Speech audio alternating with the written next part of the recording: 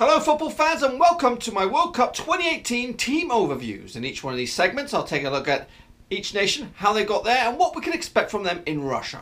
In this episode we'll take a look at Denmark.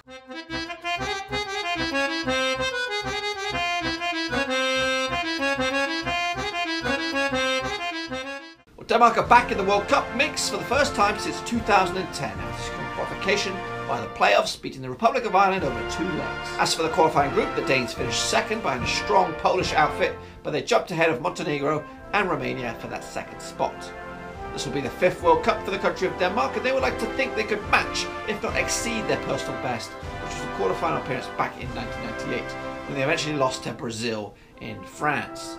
In fact, in their 4 previous appearances, the Danes have only failed to make it out the group stages once, in 2010 in South Africa. This tournament in Russia could be an interesting one for Denmark as they have one of the best players in the world in Christian Eriksen. It will be up to him and manager Agre Harald to steer the nation through the group stages to the lottery of the knockout rounds. Other notable players within the squad include Kasper Schmeichel, Nicholas Bentner and Kasper Schön.